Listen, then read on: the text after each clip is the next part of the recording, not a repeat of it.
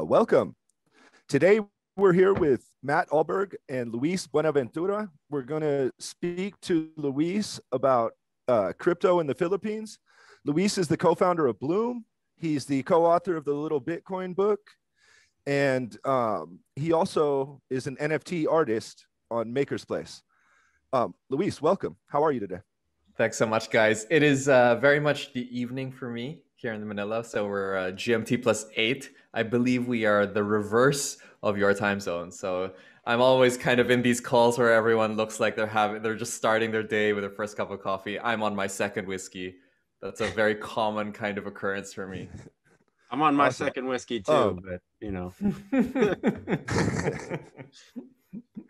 Luis, I wanted to start with my first question, which is what's the regulatory climate for Bitcoin and cryptocurrency like in the Philippines? Is the government accepting of it? Are they prohibitive? What's it like on the ground? Yeah. I mean, like we started very similarly to all countries, right? It was kind of like a gray area where the government wasn't really sure what to do with it. I'm talking about like all the way back in 2014. But as of 2017, there actually is a regulatory framework that is available that you can apply for as a here in the Philippines we call it a virtual currency exchange license. You can apply for it. If you get it, you will be basically allowed to kind of carry out fiat to crypto trades, which is one of the things that my company does. There's at least about a dozen or so companies that have similar licenses thus far. And it's been that way for about 4 years now. I would say that the government is very like open to the idea of cryptocurrencies and financial innovation, financial inclusion, and all of that stuff. Although I would be less inclined to say that if we were just talking about the commercial banks. Because as you can probably guess, those two things are not the same, right? So just because the regulators are okay with it on principle doesn't necessarily mean the banks are okay with it in practice. And I believe that's the same in most countries around the world too. So getting this license, how extensive of a process is it? Is it costly or is it actually pretty simple? I would say that it wasn't costly in terms of money. It was costly in terms of time. It took us over a year to get our license. There are a lot of hoops that we had to go through. There were no real costs in the sense that it's not like they had there's a bond, to kind of prove that you have some financial capacity, but that's pretty standard. I mean, even if we were just a foreign exchange company, there would be similar requirements. But mostly it was just that, we were the third company in the country to get it. They just didn't really know what to do with us, right? So it just took a while to get things going. Do you have an idea of how many companies have got this license so far in the Philippines? I believe it's 15 now. 15, 1-5. Okay. Mm-hmm. Can you rattle off some of the bigger ones? Well, CoinsPH is the one that most people remember. They were one of the first big ones here in the Philippines. There's another order book exchange called PDAX. That was, I believe, the fifth company to receive their license. So those are the ones that you'll kind of see a lot about. Like if you look at the Philippine ecosystem, it's CoinsPH, it's Bloom, and then it's PDAX. Those are the companies that are kind of most visible. Luis, how easy is it for someone in the Philippines to convert their Bitcoin into Philippine pesos? Is it difficult or is it a pretty seamless process? It's fairly easy if we're talking less than $1,000 in value. And kind of there's a lot of different reasons for that. But suffice to say that the banking infrastructure here is only instant if we're talking about small amounts of money. And our definition of small amounts is $1,000 or less. So yes, if you had $1,000 worth of Bitcoin and you wanted to turn that into peso, pretty easy. You either go to BloomX or you go to the CoinsPH app or you go to PDAX or you even go to peer-to-peer. We've got a lot of peer-to-peer stuff going on here. And they will be able to deliver your pesos to you in minutes. Like we're talking 2 to 3 minutes or something like that. So very quick. As you go up the ladder, kind of larger amounts of money, it gets a little bit more tricky. But for the average person, we're talking like a couple of minutes of effort. Pretty simple. You need to have a bank account for that quickness, though, right? So do most Filipinos have bank accounts? So you need to have, at the very least, a mobile money wallet. So if you don't have a bank account, mobile money works. We've got a couple of those players here. There's three big ones. The banking penetration is still only it's under half, right? It's maybe about 35% or so. The mobile wallets have actually, kind of made some pretty significant strides in the last year, mostly because everyone was stuck at home and during the lockdown, right? So suddenly everyone had time to learn how to use digital money. So that's been a boon for not just e-commerce, but also for the crypto industry, because suddenly all of our transactions and trades and stuff like that, it can actually happen purely online without having to kind of do any of this, kind of physical logistics and stuff like that. And can you use these mobile wallets at pretty much any store? Like you can buy groceries with your mobile wallet, and you can pay your electric bill with your mobile wallet, etc. So I'm speaking to you guys right now from the capital city. I'm in Metro Manila, but I actually live up in a beach town up north, about 4 hours drive from here. So it's pretty remote. Every single restaurant there accepts mobile money. Kind of weirdly, I have less cash in my wallet when I'm up there than when I'm down here for some weird reason. So yes, it's very pervasive, and with kind of the more rural operations, they had nothing to begin with. They didn't have kind of credit card POS machines or any of that stuff. So They did the being able leapfrog to thing. accept, yeah, exactly. So it was a leapfrog situation where, kind of they went from cash bills directly to mobile money for a lot of these very small businesses in kind of the rural parts of the country. At least that's how I've observed it. I've heard that at 7-Eleven, like every 7-Eleven, you can buy or sell crypto for cash. Is there like a lot of Bitcoin ATMs everywhere in the Philippines, or are they pretty rare? So, I mean, I guess it depends on kind of how much detail you want to go into there. So technically, you're not actually buying or selling it from the 7-Eleven. What you're actually doing there is you are using 7-Eleven as an on-ramp, but you're actually trading with CoinsPH.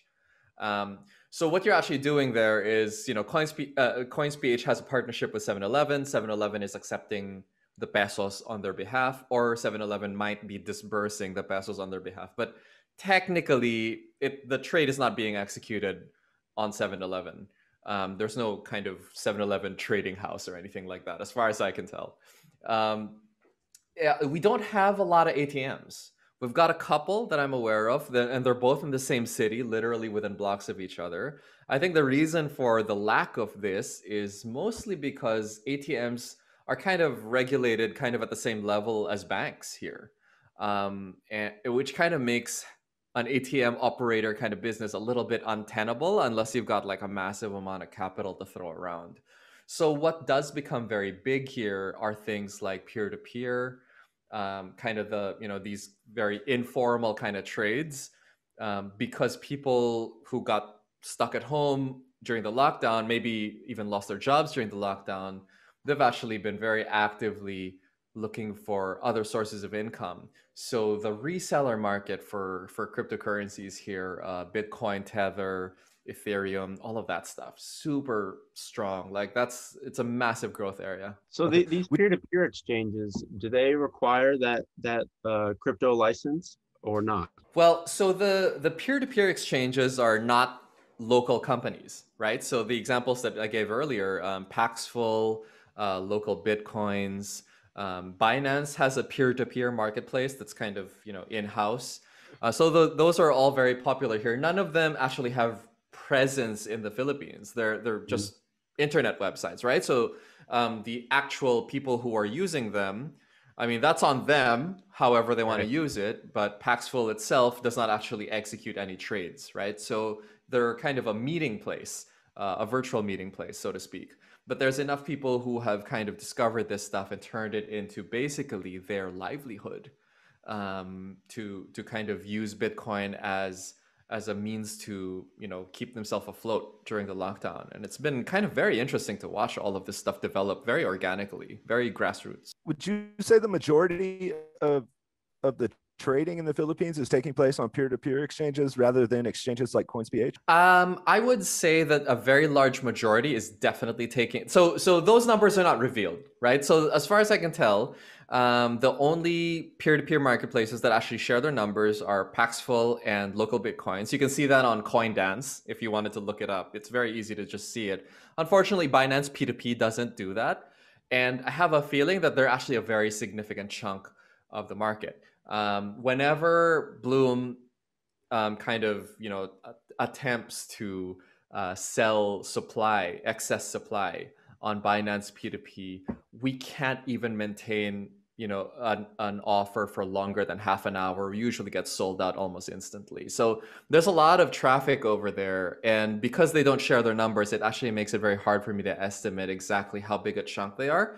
But my sense is that a lot of I would say the vast majority of trades happening in the Philippines are happening via these informal connections, either peer-to-peer or some kind of OTC that doesn't necessarily have to have a licensed party on either end. Aside from the actual platforms, the peer-to-peer platforms, are there also a lot of like informal WhatsApp or Telegram groups that are also organized and kind of done on a trust basis with the administrators? Yes, for sure. Telegram, very big here. Viber also, weirdly. But yes, Telegram for sure.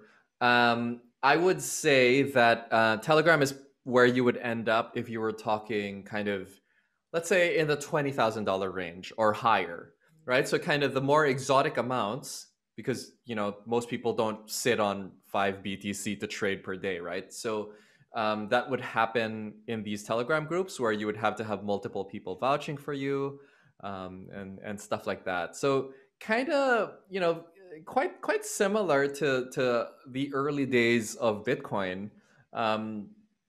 Just that the Bitcoin price is a hell of a lot higher than it used to be back then. We're still kind of doing those same methods still kind of work quite well over here. So the peer-to-peer platforms, you're saying they tend to cater to a little more of a retail audience buying smaller amounts, whereas the Telegram peer-to-peer groups, they cater to more the business use case or the higher volumes.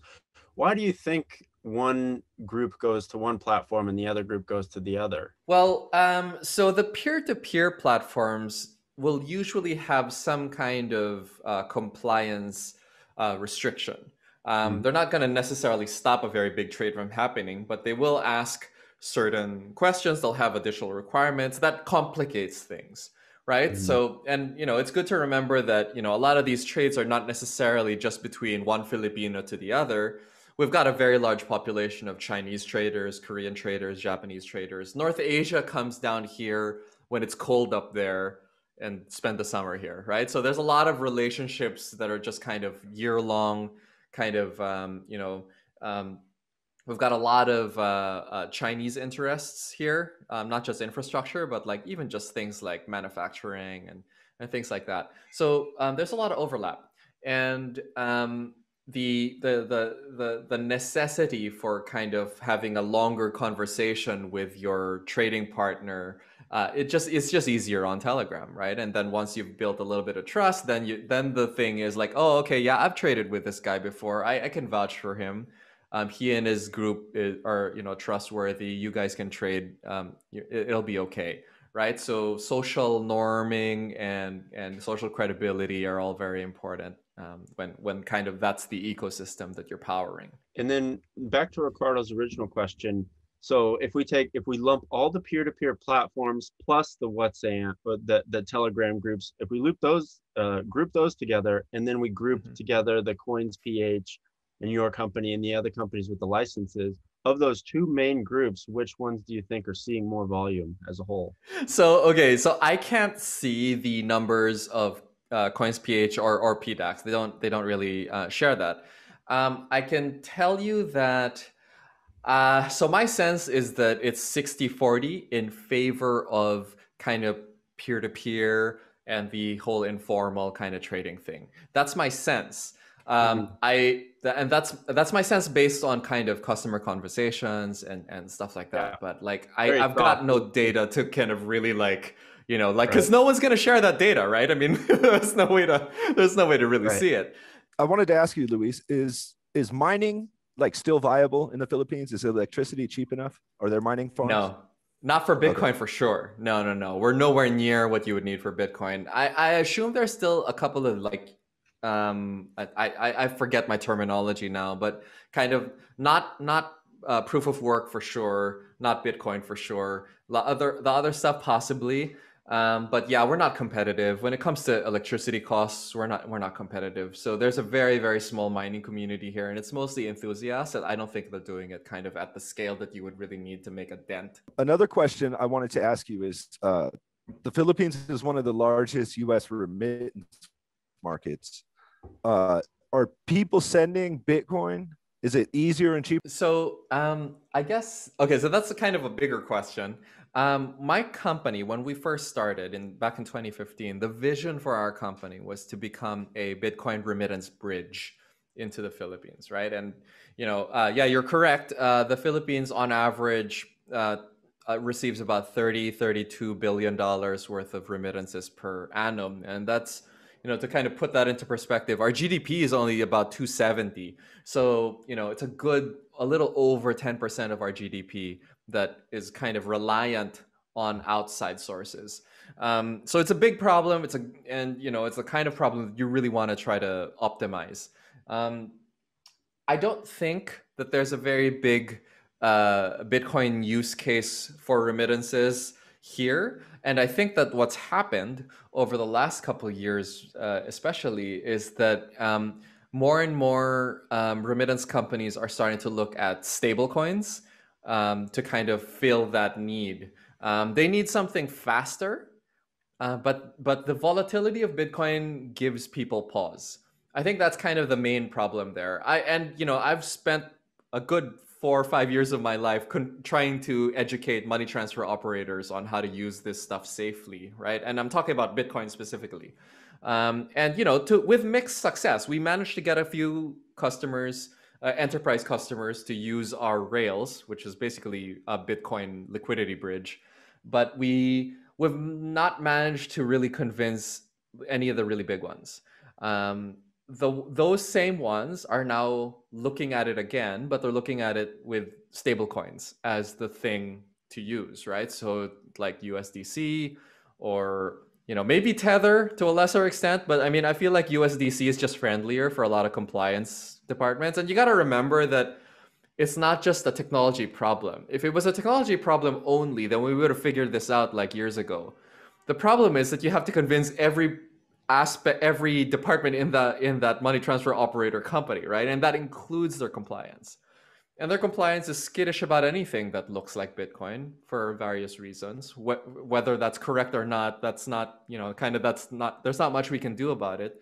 But if the compliance blocks it, doesn't matter if the CEO wants to do this. They can't override their compliance department, typically. So the kind of, a lot of these companies are now looking at, the stablecoin solution to see if there's a thing there. They're looking at not just the obvious ones like USDC, but they're looking at like Celo or CUSD, I think is the, they're looking at stuff like that.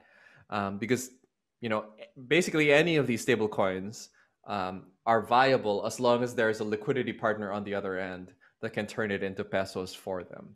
So that's kind of the scenario whereby these guys would actually start to really take this stuff seriously. So if I'm a Filipino American and I'm sending USDC back to the Philippines, somebody in the Philippines has to be like a willing recipient of this USDC. And let's assume that actually is the case. Where are they going to spend the USDC once they have it? They typically won't spend it. What they'll do is they'll just convert it immediately. So USDC just becomes another bridge. So how do you convert the USDC to US dollars? I assume you're saying they convert it to US dollars? Well, they would go directly. So go USDC to Philippine peso. So let's go back to your original scenario, right? So you're in the States, I'm here in the Philippines. You send me $100 USDC. I receive it in my BloomX wallet. Shows up as 100 USDC. I flip a switch. It turns into, I guess that would be 44,800 pesos. And then it's just literally pesos, right? So it's pesos that I pull out. I take it and like turn it into like I move it over to my mobile wallet, and then I spend it So at the where was 7-Eleven. that USDC traded though? It had to go somewhere after that exchange for the pesos, right? Right. Well, because in my case, I was using kind of Bloom's own technology, right? So we're a market maker for all of this stuff. So we're absorbing the cryptocurrency that is coming in from our customers, And and you're selling we're it on whatever crypto markets you can. yes, exactly, right. And Mhm. we're in like 5 different big ones overseas, and that's where we're liquidating the position. And I imagine that the other guys are doing kind of similar things. So you have overseas accounts on these on big exchanges, and you're selling your USDC there, and then those folks, if they want to, can convert that to real US dollars. But most of the time, it's probably just floating around in the USDC economy or whatever. Okay. Right. Yeah, I mean, USDC for us is as good as anything, right? Because I can turn it into Bitcoin if someone wants to come along and buy Bitcoin from me, or whatever, right? I can use it to facilitate other trades. So stablecoins are valuable for us because we can. That's basically what runs the business right now. Because when some guy comes along and he says, "I want to buy zero point 0.1 Bitcoin from Bloom," I need to have some ready USDC or USDT to kind of execute that actual trade, because I'm not holding that Bitcoin in real time. I'm actually buying it when the guy comes over to us to, requesting for a quote or whatever. So yeah, that's roughly how it's always worked for us. And I believe that it would be very similar for, kind of our other compatriots that are kind of in the same business. I looked up just the Western Union transfer rate from the US to the Philippines. It seems actually comparatively decent compared to a lot of other countries. I thought I saw like something around a 3% remittance fee, which is not too bad. So the Philippines really isn't that in need of these new paradigm shifting remittance channels in the first place. Would you agree? So because you're in the States and the US has the largest population of Filipinos outside of the Philippines, the market there is tight, right? So typically, the rates get worse and worse the further out you look, right? So in countries where maybe the Filipino population only has, I don't know, 50,000 people, for example, there's 3 million Filipinos in the US. So kind of it's a sizable enough market that those rates get pretty compressed. But like to give you an example, in South Korea in 2015, that was one of our launch markets. At the time, the remittance rate was like 7.5%, because there was only about 50,000 Filipinos living there.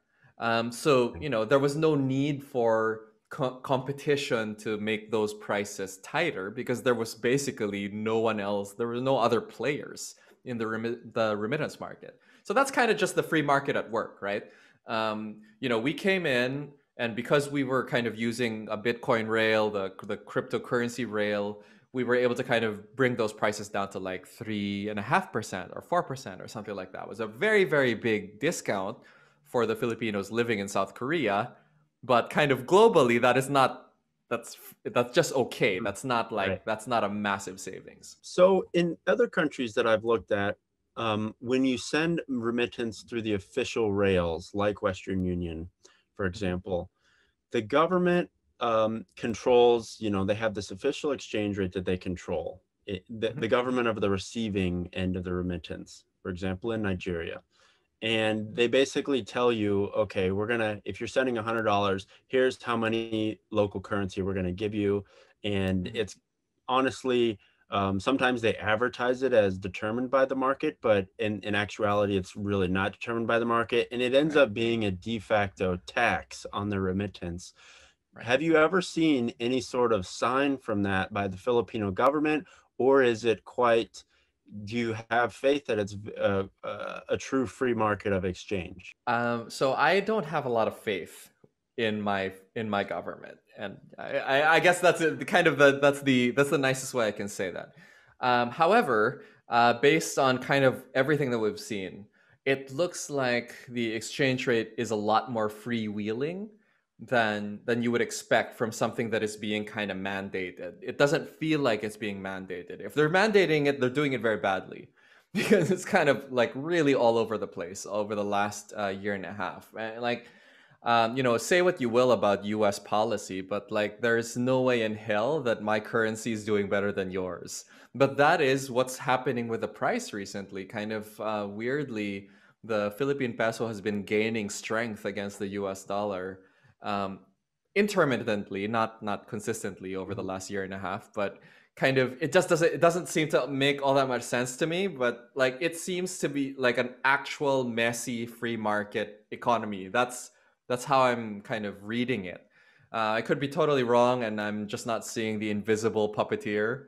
But yeah, it seems a little bit too messy to be guided, I think. Luis, I know we're getting close to 30 minutes. Is there anything that I haven't asked you about living on crypto in the Philippines that you feel is important for people to know? Well, I mean, the Philippines is a very poor country, and I think that's kind of the simplest way I can say that, right? So we're constantly looking for new ways to get by, right? And kind of one of the reasons why the Bitcoin thesis has a really hard time kind of taking hold here strongly is because the hodl strategy is hard when you don't have money. Do you understand? Like, sure, like I understand that if I can hold this for 2 years, then the reward is massive, right? I mean, we've seen that with every new cycle, but most people can't afford to do that, right? So they're looking for more straightforward ways to make money from cryptocurrency. And the things that have surfaced over the last year and a half are things like becoming a reseller on the peer-to-peer marketplaces, being a gamer in kind of this whole new blockchain gaming space with the kind of the Axie Infinity type thing and stuff like that. So I mean, I know that a lot of that sounds like hype, but let's just say that a lot of our customers are young kids playing Axie Infinity who suddenly have jobs now. They're not making tons of money from it, but they're getting by, right? And these people did not have jobs like a year ago, right? So kind of What is the deal? They play the video game and they earn in-game items and they sell the in-game items. That's what's going on. Essentially, yeah, they earn the in-game token. There's a trading pair between that and Ethereum, and then or they can sell it to Bloom. Bloom gives them pesos in exchange for that. So yeah, it is pretty direct, right? You spend a couple of hours a day playing a game, and at the end of the month, then you've got like maybe $300-400, which is way more than you would have earned if you had a minimum. Yeah, like it's better than a minimum wage job in this country. That's for sure. So kind of those are the solutions that have kind of surfaced here very strongly, because the hodl strategy is hard when you're poor. And that's kind of, again, that's a very blunt way of saying it, but that's kind of the thing that has kind of coalesced in my mind very recently. Is like, oh yeah, okay, so I understand now why these kids were not really paying attention to me back when I was kind of talking to them about Bitcoin and all of that stuff. It's because no one can do the 2-year hold. It's just too much. It's too long a time frame for the average person. Now, granted, if you got lucky, right, and you bought in late 2020, that is a very short hold. It's more like 3 months, and you'd be in the money for sure. But like the timing on that is it's not easy, right? So kind of people are looking for something that's like a little bit more consistent, a little bit quicker, stuff like that. So kind of the when you look at the economy here, I should say the crypto ecosystem here, it's very, very different from what you would observe in North America or in Europe.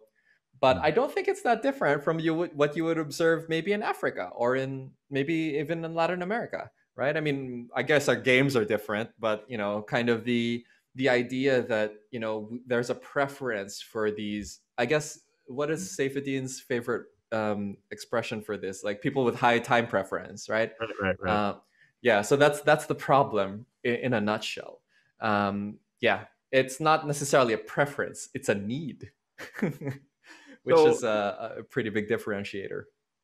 Back to you said you've really seen stablecoins move in on a lot of territory that Bitcoin used to be serving, you know, in the remittance game or just in the money transfer game. And I've seen that in many other countries as well, where stablecoins are moving in on that territory. Do you think that's kind of like some sort of uh, negative signal about the future prospect of Bitcoin? I mean, Bitcoin can do many things, but in my mind, this was always one of the really keystone anchor beautiful things about Bitcoin, and it seems to be losing that, you know? I'm actually of the opinion that, Bitcoin wasn't so great as a remittance bridge in the first place for a couple of reasons. But the primary one really was that you had to do a lot of hedging on both sides in order to make sure that neither party was losing during the length of time that it takes to settle that Bitcoin. And that was kind of always the problem for us. Like, having to explain that all of those the tooling that we had to do on both ends in order to kind of keep the price from moving around so much, like it always felt like we were bending over backwards in order to kind of make this thing work. And that was a problem, right? And kind of the treasury team in kind of the money transfer operator businesses that we were talking to would have real issues with the fact that, like, there at any given time, this thing could move 0.5%, because 0.5% is typically what you're aiming for in terms of profit, like at the end of the day. So it was hard to convince them. Now, the thing about stablecoins is that they just move slower. And what I mean by they move slower is their price moves slower, right? Their actual Right. transfer is not much different. It's fine. It's at the correct speed, but the price doesn't change as much, and that's kind of what we needed, I think. Now, does it invalidate any of Bitcoin's kind of goals or things like that? I don't think it necessarily does, but I think that it emphasizes that the bar is actually much higher than maybe we initially thought it was. And Bitcoin has a long way to go. Now, so whether that is solved by Lightning or kind of by more technology that maybe we haven't seen before, I don't know. But in the interim, it looks like stablecoins are kind of solving that problem just by being less volatile. And like we Mhm. always knew that they were, and that was always the reason why they even existed. And so maybe in this scenario, that is kind of what they're going to be good for, kind of as a stopgap measure, while Bitcoin itself is still kind of trying to figure out how to really fill this need. Yeah, and I can tell you that this is learning that has only really happened in the last maybe 2 years, maybe 3 years at most, right? 3 years from now, who knows where we'll be at? It's all still kind of evolving, and the stuff that's happening in El Salvador, and kind of once we kind of see some more data about how people are actually using Bitcoin over there, whether or not Lightning is kind of facilitating these kind of safe transactions that we're hoping that it will, that is not just safe in terms of security but safe in terms of volatility. If there's a way that it's helping do that, then you've got a model that the rest of the world can follow, right? But we need data. We need more data.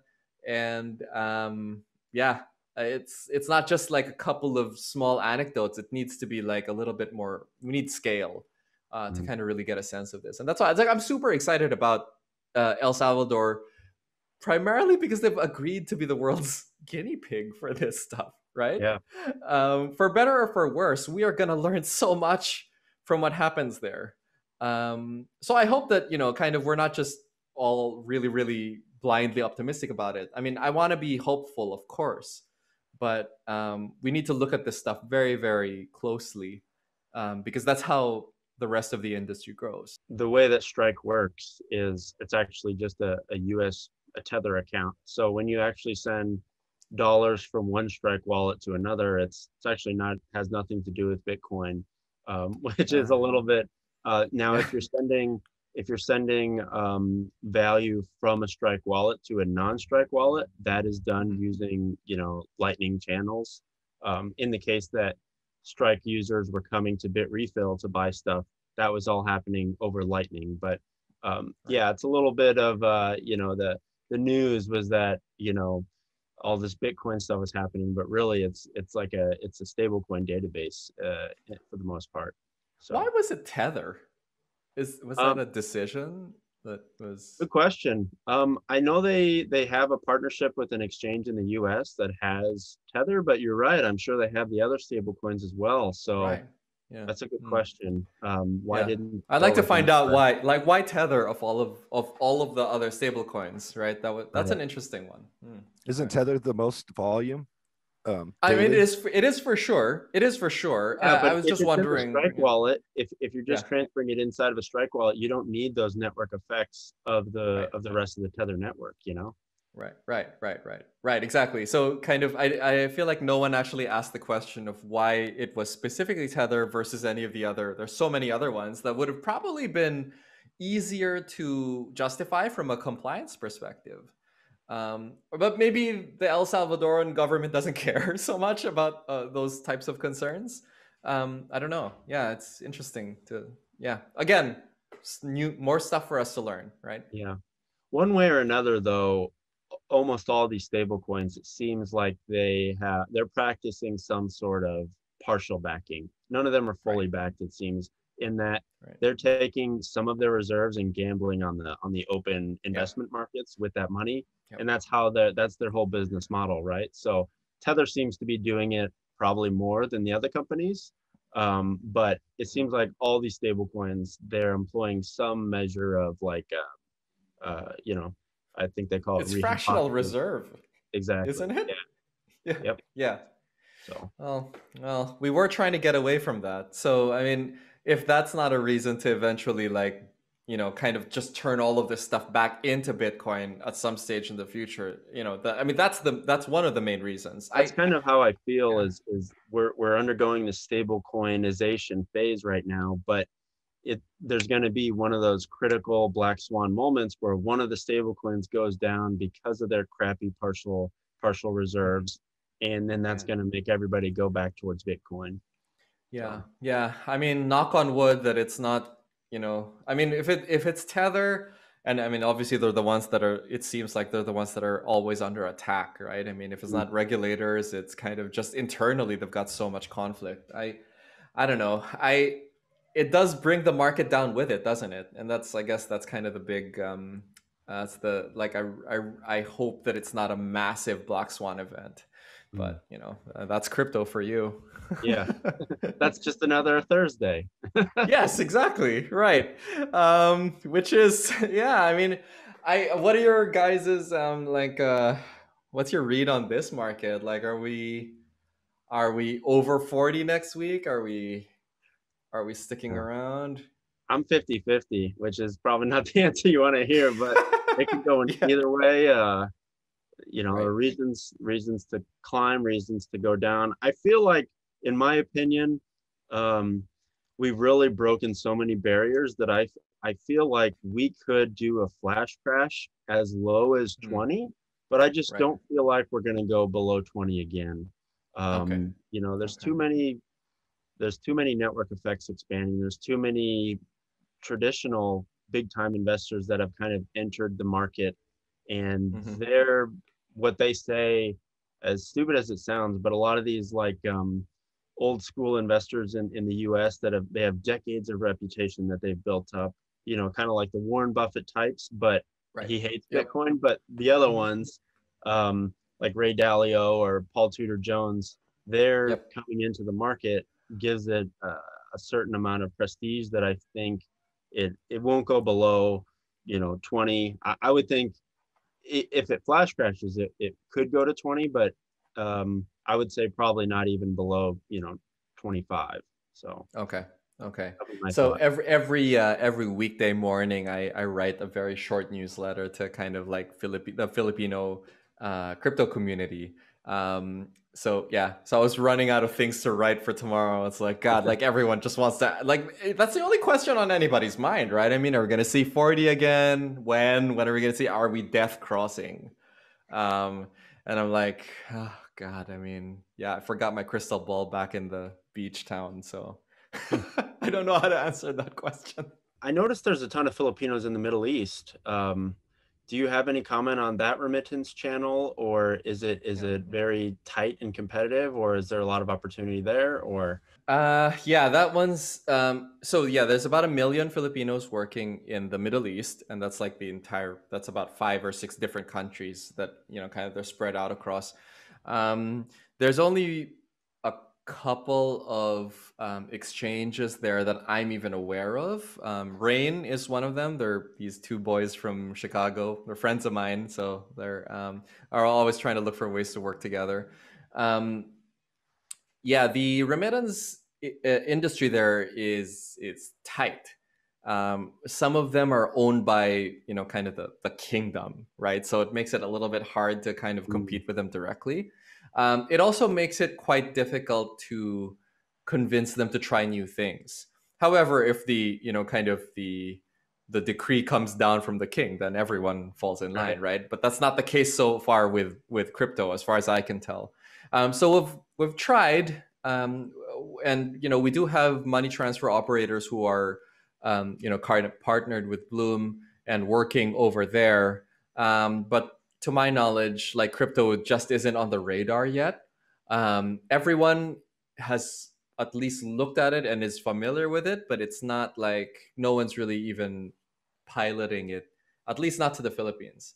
But other countries possibly, right? Maybe to India, although India has a weird kind of stance on crypto also. Like, I still can't read exactly. It feels like one week India is about to ban it completely, and then the next week they're kind of, backing up and kind of changing their mind on it. And I'm still not sure exactly what's going on there. That must be incredibly hard to kind of work within that kind of framework. We're lucky here that at least, like, they figured out the licensing thing 4 years ago, and we're all just kind of operating under that, and that's fine. All of the compliance stuff that has to go into that's fine. We'll just kind of add it into kind of our normal business operations. But not knowing if we're illegal or not, that's tough, dude. That's like, I don't know how to run a business that way. So yeah. Did you see the CEO of WazirX was like, they're summoning him as a criminal or something as of last week? Oh my God. For any really peer-to-peer exchange in India for a few years. Oh my God. Yeah. Yeah. Okay. All right. So I don't know. I don't know what that must be like. That sounds nerve-wracking at the very least, right? I mean, you must have some crazy commitment to your, crypto beliefs to still kind of be, like, powering through that somehow. That's rough. Luis, thank you very much for coming on the show and answering our questions and staying a little bit longer than we had planned. I really appreciate it. Thanks so much, guys. That was fun. I hope we do it again. Maybe I'll have some better news about, like, what's happening with Bitcoin remittances here in the Philippines next. I mean, I really enjoy being able to talk about the country, right? We don't really get a lot of coverage on this side of the world. But there's a lot of interesting things going on over here. Like, if you believe Misari research, about 15% of Filipinos have earned or owned some form of cryptocurrency in the last year. That's a really big chunk of people, right? Yeah. I mean, so it's there's action here. It's just that we're kind of not really covered by mainstream media all that much. So yeah, thank you so much for the opportunity. Check out bloomx.app, and I'll catch you guys next time. Cool, man. Thanks a lot for the conversation.